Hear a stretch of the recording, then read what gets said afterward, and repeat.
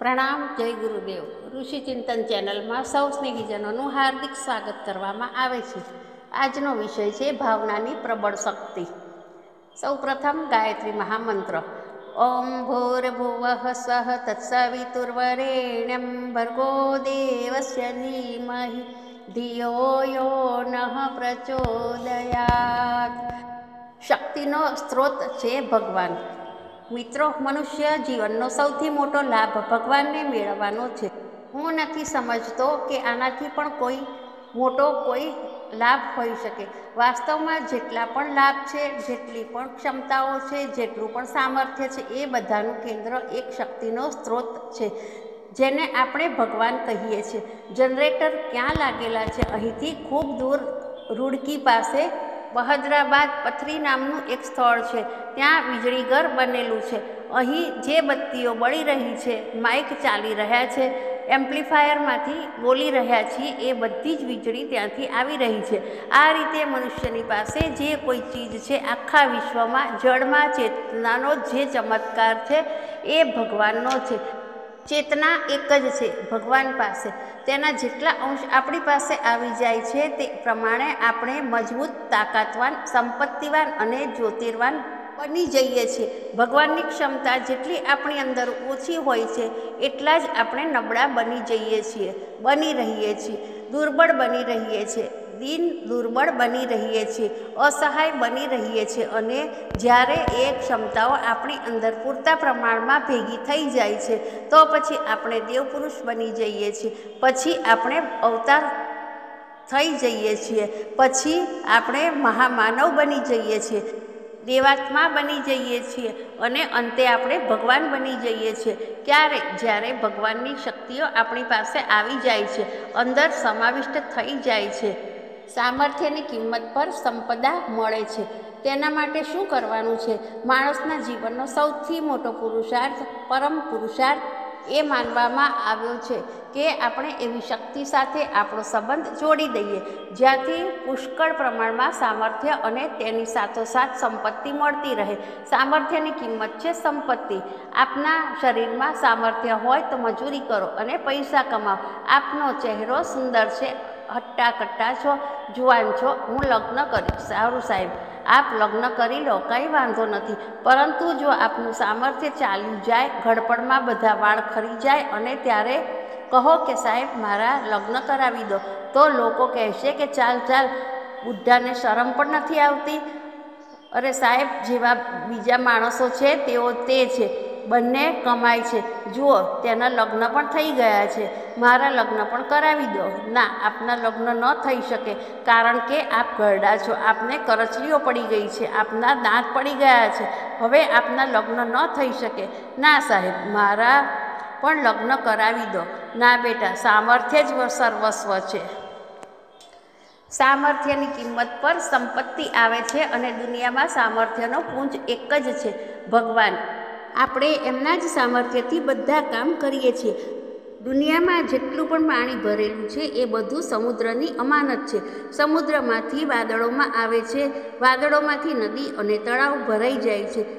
પૂરેપૂરું સામર્થ્ય ભગવાનમાં ભરેલું છે. ભગવાનના સામર્થ્યમાંથી આપણે જેટલો અંશ આપણામાં ધારણ કરી લઈએ છીએ, તેટલા જ અંશે આપણે સામર્થ્યના માલિક બનીએ છીએ અને માલિકના હિસાબે આપણી પાસે આ સંપત્તિ છે જેને લોકો ઈચ્છે છે. મિત્રો, આપ શું ઈચ્છો છો? સંપત્તિ જ ઈચ્છતા હતા ને? હા, સંપત્તિ ઈચ્છતા હતા. તો આપને એ નથી ખબર કે સંપત્તિ કોને આપવામાં આવે છે? આપ મીઠાઈ ખરીદવા ઈચ્છો છો ને? તો આપ મીઠાઈ શેનાથી ખરીદશો? નોટ લાવો, કોઈન લાવો. કોઈન પૈસાનું શું કરીએ? અમે તો એમ જ ખરીદીશું. ના બેટા, પહેલાં રૂપિયા લઈને આવ, ત્યારે ચીજ મળશે. સામર્થ્યની કિંમત પર સંપત્તિ ખરીદી શકાય છે, વસ્તુઓ ખરીદી શકાય છે. સામર્થ્યની હોય તો વસ્તુઓ આપની પોતાની થઈ જાય છે. સામર્થ્ય ક્યાં રહે છે બેટા? ક્યાંય નથી રહેતું. દુનિયામાં એ એક જ જગ્યા એ રહે છે, બીજે ક્યાંય સામર્થ્ય નથી. એ સામર્થ્યને પ્રાપ્ત કરવા માટે શું કરવું પડશે? કેવી રીતે કરવું પડશે? એ વિધિનું નામ અધ્યાત્મ છે. અધ્યાત્મની શરૂઆત અહીંથી. અધ્યાત્મની આપણે બે ભાગમાં વહેંચી શકીએ. બાળકોને જે અધ્યાત્મ આપણે બનાવીએ છીએ, જે બે ચીજો આપણે ભણાવીએ છીએ તેમાં એકનું નામ છે પૂજા અને બીજાનું નામ છે પાઠ. બાળકોના શિક્ષણની શરૂઆત આપણે અહીંથી કરીએ છીએ. સારું સાહેબ, પૂજા શું હોય છે અને પાઠ શું હોય છે? બેટા, જીભથી જે કોઈ ઉચ્ચારણ કરવામાં આવે તેનું નામ છે પાઠ. એટલે કે આપ જપ કરો છો તો તે પાઠ થઈ ગયા. આપ રામાયણ વાંચશો તો તેને અમે પાઠ કહીશું. જીભથી જે કંઈ પણ ઉચ્ચારણ કરવામાં આવશે તે બધું પાઠમાં આવી જશે. ને પૂજામાં શું આવશે? પૂજામાં શારીરિક ક્રિયાઓ 1 અને વસ્તુઓ 2, આમ 2 ચીજ આવે છે. આ બંનેની ગણતરી અમે પૂજામાં કરીશું. જેમ કે આપ આરતી કરો છો, આરતીમાં હાથ ચલાવતા પડે છે, તેમાં અગરબત્તી સળગાવવી પડે છે, દીપક રાખવો પડે છે અને ઘી રાખવું પડે છે, ફૂલ ચડાવવા પડે છે. વસ્તુઓ અને ક્રિયાઓ બંનેને જ્યારે ભેળવી દઈએ છીએ તો એ શું થઈ જાય છે? તો એ પૂજા થઈ જાય છે. મિત્રો, પૂજા અને પાઠ પ્રારંભિક વિદ્યાર્થીઓને આપણે એ જ શીખવીએ છીએ. પાટી પેન લઈને બાળકોને આપણે આ જ શીખવીએ છીએ. તે પહેલાં ભણતર શરૂ થઈ શકતું નથી. પૂજા અને પાઠ બંને આવશ્યક છે. બેટા, હું પૂજા અને પાઠની મશ્કરી નથી કરતો, પાટી પેનની મશ્કરી નથી કરતો, પણ જ્યારે તું એનો વિદ્યાર્થી થઈશ અને પાટી પેન લઈને આવીશ ત્યારે હું મશ્કરી કરીશ. આજે તો કેવી રીતે કરું? આજે તો હું તને કહીશ કે પાટી લાવ અને હું તને બતાવીશ. બેટા, પૂજા અને પાઠ મેં જિંદગીભર શીખવ્યા છે અને હજી જિંદગીભર શીખવીશ. ગુરુજી, તે દિવસે તો આપ પૂજા પાઠની મશ્કરી કરતા હતા. બેટા, મશ્કરી કરતો હતો, પણ ત્યારે હું સમજતો હતો કે તું MScનો વિદ્યાર્થી છે. ત્યારે મેં તને એમ કહ્યું હતું કે પેન અને નોટ લઈને આવજે. હવે તું જુવાન છે એટલે જુવાનની રીતે હું કહું છું કે તારે નોટની જરૂર છે, પેનની જરૂર છે. હવે તારે પાટીની જરૂર નથી. ત્યારે તું બાળક હતો એટલે બાળકની રીતે ફોસલાવતો હતો. હવે જો તું પાટી અને પેન લઈને આવીશ તો મશ્કરી કરીશ. સાથીઓ, પૂજા અને પાઠ પ્રારંભિક છે, બંને આવશ્યક છે. તેણે જીવંત રહેવું જોઈએ અને તેને જીવંત રાખવાના છે. પૂજા અને પાઠની પ્રક્રિયાને હું દુનિયામાંથી નષ્ટ થવા નહીં દઈ શકું. શા માટે? કારણ કે આ સમગ્ર સંસાર હજી બાળકોથી ભરેલો છે. અમારે ત્યાંથી જ શરૂઆત કરવી પડશે. મિત્રો, જ્યારે આપ જાણકાર થઈ જશો, સમજદાર થઈ જશો, આપ સમજદારીમાં પ્રવેશવાનું શરૂ કરશો, ત્યારે હું આપને વાસ્તવિકતા સમજાવીશ. ત્યારે હું આપને એમ કહીશ કે આપે ક્રિયાયોગની સાથે સાથે ભાવયોગનો સમન્વય કરવો જોઈએ. પૂજા અને પાઠનું વિકસિત સ્વરૂપ યોગ અને તપ છે. પૂજા પાઠની સાથે સાથે આપે આ બંનેનો પણ સમન્વય કરવો જોઈએ. યોગ કોને કહે છે? જ્યારે આપ ક્રિયાના રૂપમાં યોગની પૂછપરછ કરવાનું શરૂ કરશો ત્યારે હું એ વાતો બતાવવાનું શરૂ કરીશ. કઈ વાત? એ જ નેતિ, ધૌતી, બસ્તી, બજોલી, કપાલભાતી વગેરે બધી વાતો આપને બતાવી શકું છું. ક્યારે? જ્યારે આપ મને ક્રિયારૂપમાં યોગ વિશે પૂછશો ત્યારે. પરંતુ જો આપ મને એમ પૂછશો કે આપ તેની ફિલોસોફી બતાવો, તેના કારણ બતાવો, તો હું બીજી રીતે આપને સમજાવવાનું શરૂ કરીશ. પછી હું યોગની વ્યાખ્યા ક્રિયાકૃત્યો રૂપે ન કરી શકું. પછી હું આપને નેવલીનું શિક્ષણ ન આપી શકું. પછી હું આપને સર્વાંગાસનનું શિક્ષણ ન આપી શકું. શીર્ષાસનનું શિક્ષણ આપીને એમ ન કહી શકું કે આપ આ વિધિ શીખ્યા કે નહીં, આપ યોગતંત્રની વિધિ શીખ્યા કે નહીં. ભાવ ભૂમિકામાં પ્રવેશ, પરમાત્મા સાથે યોગ. મિત્રો, પછી હું એમ કહીશ કે ભાવ ભૂમિકામાં પ્રવેશ કર્યા પછી જ્યારે યોગની વ્યાખ્યા કરવામાં આવે છે તો તેનો મતલબ થાય છે જોડી દેવું. યોગ મીન્સ જોડી દેવું. કોની સાથે જોડી દેવું? ભગવાન સાથે જોડી દેવું. ભગવાન સાથે જ્યારે આપણે આપણને જોડી દઈએ છીએ તો તેનું નામ યોગ છે. અમે આપને જે ઉપાસના શીખવીએ છીએ તેનો પણ એ જ અર્થ થાય છે. ઉપાસનાનો શું અર્થ થાય છે? શબ્દકોશોમાં ઉપ એટલે પાસે અને આસન એટલે બેસવું. પાસે પાસે બેસી જવાનો અર્થ ઉપાસના થાય છે. જે પ્રાર્થના કરતાં એક ડગલું આગળ છે. ભગવાન પાસે બેસી જવું આ શરૂઆત છે અને બંનેનું સમન્વિત થઈ જવું, બંનેનું મળી જવું, બંનેનું જોડાઈ જવું, બંનેનું એકાકાર થઈ જવું એ યોગ છે. યોગનો અર્થ ફિલોસોફી સાથે ભાવનાત્મક અર્થ થાય છે. મળી જવું, કેવી રીતે મળી જવું? એ શું ભગવાન સાથે મનુષ્યને મેળવી શકાય છે? ભગવાન સાથે આપણે મળી શકીએ છીએ. જેવી રીતે બે ચીજો મળીને એક થઈ જાય છે, તેવી રીતે આપણે અને ભગવાન એક થઈ શકીએ છીએ. એટલે કે કાં તો ભગવાન આપણી જેવા થશે અથવા આપણે ભગવાન જેવા થઈ જઈશું. બેમાંથી એક વાત થઈ જશે અને આપણે યોગી બની જઈશું. પછી મળીશું જ્યારે કાં તો ભગવાન આપણા જેવા નિમ્ન બની જશે અથવા આપણે ભગવાન જેવા મહાન બની જઈશું. મળી જઈશું તો પછી બે રહી શકતા નથી, એક થઈ જઈશું. મિત્રો, યોગી બનવાની આધ્યાત્મિક પ્રક્રિયા એ જ છે કે જેમ નાળું ગંગાજીમાં ભળી જાય છે તો નાળું ખતમ થઈ જાય છે, ગંગા બાકી રહે છે. નાળું પોતાની તમામ ક્ષમતા, અશુદ્ધતા, સ્વરૂપ, ઈચ્છા, નામ, રૂપ બધું જ ખતમ કરી નાખે છે અને ગંગાજીમાં ભળી જાય છે. પરિણામ શું આવે છે? ગુરુજી, એને તો બહુ નુકસાન થઈ ગયું. હા બેટા, બહુ નુકસાન થઈ ગયું. નાળું બિચારું મરી ગયું, બિચારું કોઈ કામનું ના રહ્યું. નાળાનું નામ પણ આ દુનિયામાંથી જતું રહ્યું, ખતમ થઈ ગયું. ના બેટા, નાળું ખતમ નથી થયું, એ જીવતું છે, ફક્ત પરિષ્કૃત થઈ ગયું. પરિષ્કૃત થઈને હવે એનું નામ ગંગા છે. કાલ સુધી લોકો એની ધૃણા કરતા હતા, નફરત કરતા હતા, કારણ કે એનું પાણી ગંદુ હતું. હવે જ્યારે નાળું ગંગાજીમાં ભળી ગયું અને ગંગાજીમાં ભળી ગયા પછી તેનું પાણી પણ ગંગાજળ બની ગયું, તો લોકો એમાં સ્નાન કરે છે, આચમન કરે છે. કોનું? જન્મ શતભ્યમ પીત્વા. આ ગંદા નાળાના પાણીથી લોકો નાહી રહ્યા છે, પાણી ભરીને લઈ જઈ રહ્યા છે, શંકરજી પર ચડાવી રહ્યા છે. તું પણ એમાંથી લોટો ભરીને લઈ જજે અને જોજે કે શું એ પાણી ખરાબ થશે? ખરાબ થઈ શકશે નહીં. હવે એ સળશે નહીં. શા માટે? કારણ કે હવે એ ગંગાજીમાં ભળી ગયું છે. મિત્રો, જ્યારે આપણે આપણા વ્યક્તિત્વને, આપણા અસ્તિત્વને ભગવાનમાં ભેળવી દઈએ છીએ ત્યારે આપણે યોગી બની જઈએ છીએ. ત્યારે મળવાનું નામ યોગી છે. જેવી રીતે નદી અને નાળું મળી જાય છે, બુંદ અને સમુદ્ર મળી જાય છે, બસ એવી રીતે આપણે એક થઈ જઈએ છીએ. ચંદ્રમા સૂરજની નજીક હોય છે અને તેના કિરણોથી પ્રભાવિત થઈને ચમકવા લાગે છે. ચંદ્રમામાં ચમક છે? ચંદ્રમામાં કોઈ ચમક નથી, એ માટીનો લોંદો છે.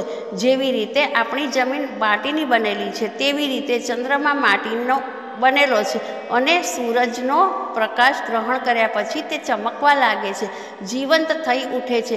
પારસની નજીક જઈને જ લોઢું સોનું બની જાય છે.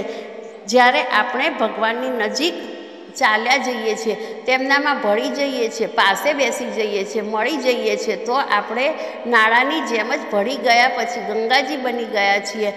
પાસે જવાની વાત બની તો હું માની શકું છું કે લોઢું પારસ પાસે જાય છે. ભળતું તો નથી, પરંતુ પાસે જ ગયા પછી ઓછામાં ઓછું લોઢાનું લોઢાપણું ખતમ થઈ જાય છે અને સોનાપણું શરૂ થઈ જાય છે. બાળકના હાથમાં દોરી સાથે બાંધેલી પતંગ હવાની સાથે ભળી ગયા પછી આસમાનમાં ઉડતી ઉડતી કેટલી બધી ઊંચે ચાલી જાય છે. ધૂળના કણ અને ધૂળની રજ હવાની સાથે ભળીને ક્યાં સુધી ચાલી જાય છે? આસમાન સુધી ચાલી જાય છે. રાજા મુગુટ સુધી ચાલી જાય છે અને ગળના કાંગરા સુધી ચાલી જાય છે. આ જ ધૂળના કણ પહેલાં ચાલી શકતા નહોતા, ઠોકર ખાતા હતા. સાથીઓ, આપણે ભગવાન સાથે ભળી ગયા પછી પતંગની જેમ ઊંચા જઈ શકીએ છીએ.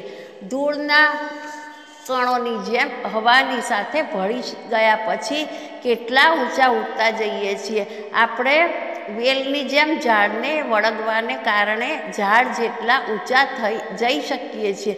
વેલ જમીન પર ફેલાઈ શકે છે, ઊંચે ઉઠી શકતી નથી. વેલને ઊંચા ઉઠવું હોય તો શું કરવું પડશે?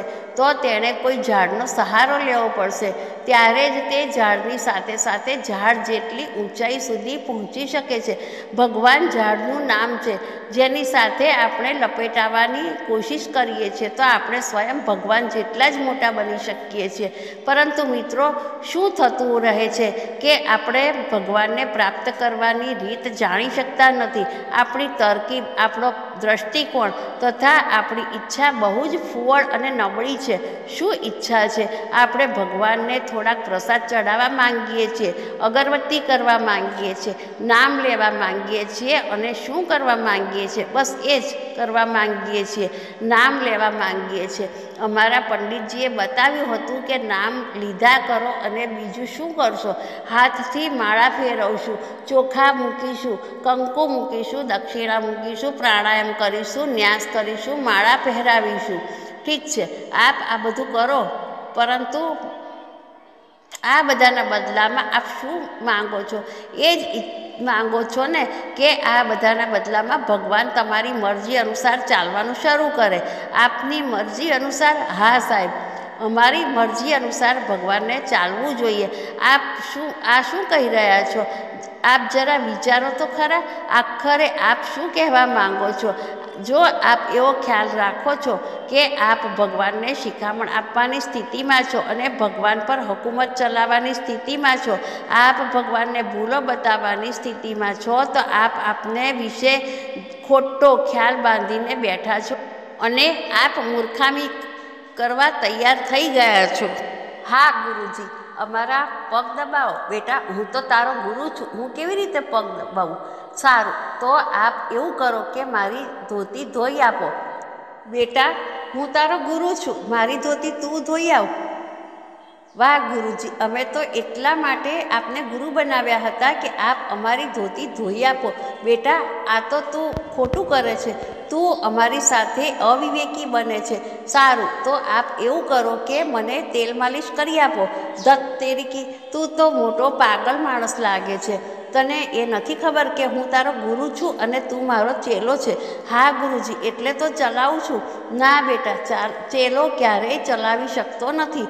મિત્રો, ગુરુ એ હોય છે જે શીખવે છે અને શિષ્ય એને કહે છે જે શીખે છે. ભગવાન એને કહે છે જે હુકમ ચલાવે છે, જે નિર્દેશ આપે છે, અને ભક્ત એને કહે છે જે ભગવાનના આદર્શોનો સ્વીકાર કરવા માટે પોતાનું પગલું આગળ માંડે છે. અને તું શું કરે છે? મહારાજજી, હું તો મારી મનોકામના પૂરી કરાવી લેવા માંગુ છું. મનોકામના કરાવવાની મંછા લઈને તું ખોટું કરે છે. એક ભૂલ એ કરવા માંગે છે કે સ્વયં ઉપર, સંસાર ઉપર, મનુષ્ય ઉપર જે કર્મ વ્યવસ્થા લાગુ પાડવામાં આવી છે એ કર્મ વ્યવસ્થાનો સત્યાનાશ કરવા તું તૈયાર થઈ ગયો છે. આખી સૃષ્ટિ જે ચાલી રહી છે તે આ કર્મ વ્યવસ્થાથી ચાલી રહી છે. સમગ્ર સંસાર કર્મ વ્યવસ્થાના આધારે ચાલી રહ્યો છે. કર્મના આધારે આપણે સારું ફળ મેળવીએ છીએ, ખરાબ ફળ મેળવીએ છીએ. કર્મના આધારે આપણે પુરુષાર્થ કરીએ છીએ, કર્મના આધારે આપણે ઉન્નતિ કરીએ છીએ. કર્મ દુનિયા માટે એક વ્યવસ્થા છે. તું શું ઈચ્છે છે? સાહેબ, કર્મ દ્વારા જે સારા ફળ મળવા જોઈએ તે અમે કર્મને બદલે પૂજા અને પાઠ કરીને મેળવીએ છીએ. બેટા, પૂજા અને પાઠ કરીને કર્મનું ફળ મેળવવા માંગીશ ત્યારે તો દુનિયામાં કોઈ પણ માણસ કાર્ય કરવા નહીં માંગે. પ્રત્યેક માણસ પૂજા પાઠ કરવા લાગશે. લક્ષ્મીને મેળવવા માટે દરેક માણસ લક્ષ્મી સ્તોત્રનો પાઠ કરવા લાગશે. ત્યારે કોઈ પણ માણસ દુકાનદારી નહીં કરે, વેપાર નહીં કરે, ખેતીવાડી નહીં કરે. જો આપ કર્મના ફળને સમજવા નથી માંગતા તો કામનાની વાત કરીને શું કરવા ચાલ્યા છો? તેની પ્રતિક્રિયા શું થઈ શકે અને કેવા પરિણામ આવી શકે તે આપ જાણતા નથી. જે માણસને જે દંડ મળવો જોઈએ, જે સજા મળવી જોઈએ, એ દંડને થોડા ઘણા પૂજાપાઠ કરવાથી ઓછો કરી શકાય છે એમ આપ માનો છો? આપ દુનિયામાં એક નવી વ્યવસ્થા કાયમ કરાવવા માંગો છો કે માણસને કોઈ ખોટું કામ કરવાની સજા ન થવી જોઈએ, સારી ઉન્નતિ કરવા માટે કોઈએ કોઈ પરિશ્રમ ન કરવો જોઈએ અને તમામ કામ પૂજાપાઠથી પૂરા થવા જોઈએ. શું આપ એમ જ કહેવા માંગતા હતા ને? એનું પરિણામ શું આવશે? ક્યારેય વિચાર્યું છે કે આ દુનિયા કેવી રીતે જીવશે? દુનિયાના કાયદા કેવી રીતે રહેશે? દુનિયાના નિયમ કેવી રીતે ચાલશે? દુનિયાની વ્યવસ્થા કેવી રીતે કાયમ રહી શકશે? હા, કહે બેટા, તું શું કહી રહ્યો હતો? ના સાહેબ, હું તો મનોકામનાની વાત કહી રહ્યો હતો. બેટા, મનોકામનાની વાત તો ઠીક છે, પણ એનું શું થશે? ભગવાન પોતાની સમસ્ત સૃષ્ટિને એક કાયદાના આધારે, કાનૂનના આધારે, નિયમના આધારે ચલાવી રહ્યા છે. એ ભગવાનનું શું થશે જે સૂરજને કાયદાથી ચલાવી રહ્યો છે, ચંદ્રમાને કાયદાથી ચલાવી રહ્યો છે, ઘઉંમાંથી ઘઉં ઉત્પન્ન કરી રહ્યો છે, મકાઈમાંથી મકાઈ ઉત્પન્ન કરી રહ્યો છે, ગાયના પેટમાંથી ગાયનું વાછરડું જન્મી રહ્યું છે, બકરીના પેટમાંથી બકરીનું લવારું જન્મી રહ્યું છે. કાયદા ઉપર સમસ્ત સૃષ્ટિનો નિયમ ચાલી રહ્યો છે. આપ શું કહી રહ્યા હતા ભગવાનને? ભગવાનને હું એમ કહી રહ્યો હતો કે મારા કર્મોના ફળને આપ દૂર કરી દો અને મારા પૂજાપાઠના આધારે નવી વ્યવસ્થા કાયમ કરો. સારું બેટા, ભગવાનની સૃષ્ટિને જે ક્રમ છે એ વ્યવસ્થાને તું ખોટી કરવા માંગે છે? હા સાહેબ, એમ જ ઈચ્છું છું કે ઓછામાં ઓછું મારે માટે ભગવાન પોતાના કાયદા, કાનૂન, નિયમ, વ્યવસ્થા બધું બાજુ પર મૂકી દે. શા માટે? તારા માટે શું કામ બાજુ પર મૂકી દે? તું શું સોનાનો બનેલો છે? બાજુ પર મૂકશે તો સૌના માટે બાજુ પર મૂકશે, પરંતુ જો પોતાના નિયમ, વ્યવસ્થા બાજુ પર મૂકશે તો હું તને એમ પૂછું છું કે દુનિયા જીવતી રહેશે કે મરશે? ના મહારાજજી, મારી મનોકામના પૂરી કરાવી દો. બેટા, તું પાગલ છે. મિત્રો, ભક્ત માટે મનોકામના જેવો કોઈ પ્રશ્ન જ ઊભો થતો નથી. ભક્તિના દ્વારમાં આપ જો પ્રવેશ કરવા માંગો અને ભક્તિને જાણવા માંગો છો તો આપે નવેસરથી વિચાર કરવો પડશે. વિચારવાની વર્તમાન રીત આપે બદલી નાખવી પડશે. પછી આપે નવેસરથી ભક્તિનો શુભારંભ કરવો પડશે. ભક્તિના સિદ્ધાંત નવેસરથી કાયમ કરવા પડશે. પછી આપે નવેસરથી ભક્તિના સિદ્ધાંત પ્રતિપાદિત કરવા પડશે કે અમારા બોસ જે હુકમ કરશે તે અમે માનીશું. આપ આપના બોસને પૂછો કે આપ હુકમ આપો, અમે આપની મરજી અનુસાર ચાલીશું. મિત્રો, સોનાનો કપ્તાન હુકમ માંગે છે અને સિપાઈ હુકમ માને છે. મિલિટરીનો સમગ્ર ડિસિપ્લિન, અનુશાસન એ વાત પર ટકેલી છે કે કપ્તાન હુકમ આપે અને સિપાઈ તે અનુસાર ચાલે. ના સાહેબ, સિપાઈ હુકમ આપે અને કપ્તાન તે અનુસાર ચાલે તો બેટા મિલિટરીનો સર્વનાશ થઈ જશે, સત્યાનાશ વળી જશે. તમામ સિપાહીઓમાંથી કોઈક કંઈક કહેશે, કોઈક કંઈક બીજું કહેશે, કોઈ કપ્તાનનું કહેવું નહીં માને. એનાથી કપ્તાનનું મગજ ખરાબ થઈ જશે, તે પાગલખાનામાં જતો રહેશે. મિલિટરીનો સમગ્ર આધાર એ બાબત પર ટકેલો છે કે કપ્તાને હુકમ આપવો જોઈએ અને સૌએ તે માનવો જોઈએ. આ જ શિક્ષણ આધ્યાત્મિકતાનું પણ છે. તેનું શિક્ષણ છે કે કઠપૂતળીના જેમ આપણને પોતાને ભગવાનને સુપ્રત કરી દેવા જોઈએ અને ભગવાનને એમ જ કહેવું જોઈએ કે આપ હુકમ ચલાવો, અમે આપની મરજી અનુસાર કરી બતાવશું. સ્ત્રી અને પુરુષનું અર્થાત પતિ પત્નીનું ઉદાહરણ અહીં ફિટ સાચું બેસે છે. કેવી રીતે? સ્ત્રી અને પુરુષ બંનેના લગ્ન થાય છે. સ્ત્રી પોતાની લાજ અને શરમ, ઇજ્જત અને આબરૂ, મનની ઈચ્છા, રહેણી કરણીની રીત પોતાના પતિના કહેવા અનુસાર બદલી નાખે છે અને પુરુષ પોતાની પાસે જે સંપત્તિ છે, જમીન જાગીર છે, પોતાનો વંશ ગોત્ર બધું જ સ્ત્રીને સુપ્રત કરી દે છે. એકે સુપ્રત કરવાથી બીજું પોતાને ખુદને સુપ્રત કરી દે છે. ભગવાન પાસે જો આપ એમ ઈચ્છતા હો કે તે પોતાની સંપત્તિ આપને સુપ્રત કરી દે, પછી વિભૂતિ આપને સુપ્રત કરી દે, પોતાના ક્રિયાકલાપ આપને સુપ્રત કરી દે, તો એની કિંમત એટલી જ ચૂકવવી જોઈએ કે આપણે તેમને એમ કહીએ કે અમે આપની મરજી અનુસાર ચાલીશું. એનું જ નામ સમર્પણ છે. સમર્પણ કોને કહે છે? યોગ કોને કહે છે? સમર્પણને કહે છે. આ યોગ શીખવવા માટે અમે સુવર્ણ જયંતી સાધના વર્ષમાં સોહમની ઉપાસના ઉપર બહુ ધ્યાન આપ્યું. ગાયત્રીનો જપ કરતાં પહેલાં દરેક વ્યક્તિને એમ કહ્યું છે કે આપ સોહમની ઉપાસના કરો. ગુરુજી, સોહમ શું છે? બેટા, સોહમ એને કહે છે કે જ્યારે આપણો શ્વાસ અંદર જાય છે તો આપણે એમ ધ્યાન કરવું જોઈએ કે આપણી અંદર જે હવા આવે છે તેની અંદર એક બહુ ઝીણો અવાજ હોય છે, સો, અને જ્યારે શ્વાસ બહાર નીકળે છે ત્યારે પણ એ ખ્યાલ રાખવો જોઈએ કે આપણી અંદર એક અવાજ આવે છે, હમ, સો. અંદર તરફ જતો અવાજ અને હમ બહાર નીકળતો અવાજ. મહારાજજી, તે તો અમે કરીએ પણ છીએ અને સારું પણ લાગે છે. ક્યારેક એ અવાજ સંભળાય છે અને ક્યારેક નથી સંભળાતો. બેટા, સંભળાતો હોય તો કોઈ વાંધો નહીં અને ન સંભળાતો હોય તો પણ કાંઈ વાંધો નહીં. એની વાસ્તવિકતાને સમજો કે એ શું છે. સો એટલે ભગવાન અને હમ એટલે હું. આપણે અને ભગવાન બંને એક થઈએ છીએ. ભગવાન આપણી અંદર પ્રવેશ કરે છે નાકમાંથી શ્વાસની સાથે સાથે, અને હમ એટલે કે હું મારાપણું, હું પણ શ્વાસની સાથે સાથે બહાર કાઢી નાખીએ છીએ. અર્થાત હુંની સત્તા ખતમ, અહમની સત્તા ખતમ અને ભગવાનનું સ્વામિત્વ આપણા જીવન પર સ્થાપિત. હવે ભગવાન જ આપણા સ્વામી છે. આપણે ભગવાનના ગુણ ગાઈએ છીએ. આજથી આપણી તમામ ચીજો ભગવાનની થઈ ગઈ. મિત્રો, આ આપણી ભાવનાની શક્તિ છે જે માટીમાંથી ભગવાન ઉત્પન્ન કરી દે છે, જે માટીમાંથી દ્રોણાચાર્ય ઉત્પન્ન કરી દે છે, જે માટીના ટુકડામાંથી ગિરધર ગોપાલ ઉત્પન્ન કરી દે છે.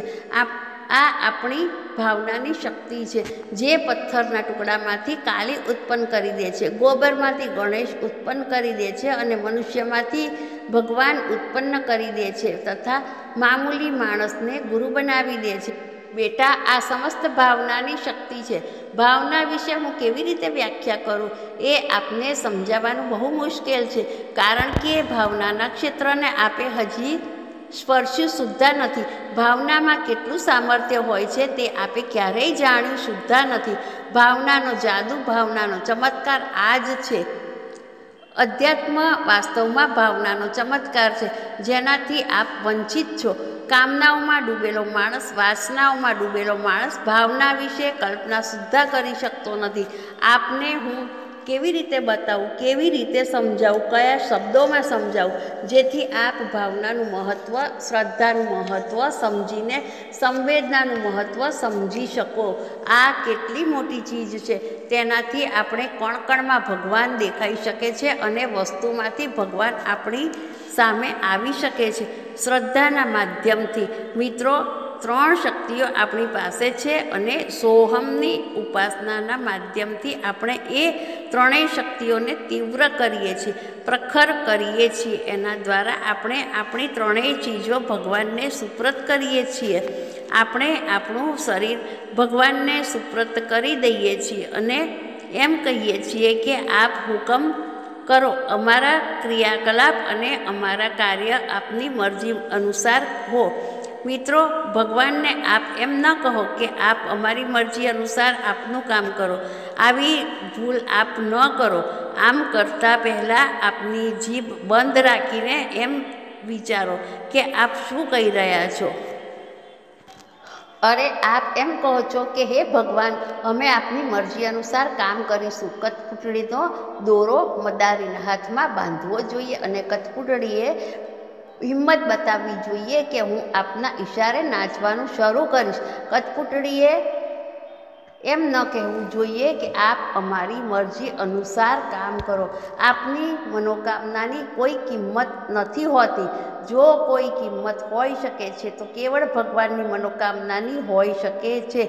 જ્યારે આપ આપની મનોકામનાઓ ભગવાન પર લાદવા તૈયાર થઈ જાઓ છો તો પછી આપ એ જ અણસમજવાળી જૂની ઘટનાની નકલ કરો છો. કઈ ઘટના?